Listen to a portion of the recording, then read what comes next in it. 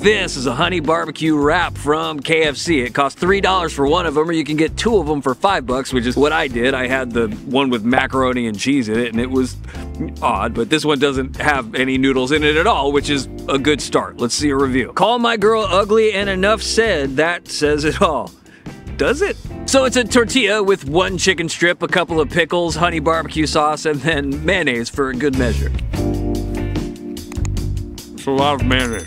The chicken strip is good. The honey barbecue sauce is actually pretty good. KFC calls this the perfect snack, which is a little bit of a stretch because it's at least $1 too expensive, $69. But it is better than the macaroni and cheese one. I did a whole video on that one that I'm linking down there if you wanted to check that out. I think I'm kind of done with KFC. There was one time they served me a pot pie that had a piece of wood in it. And food not having wood in it might be too low to set the bar for some people, but I've never been accused of having the highest standards, which is helpful because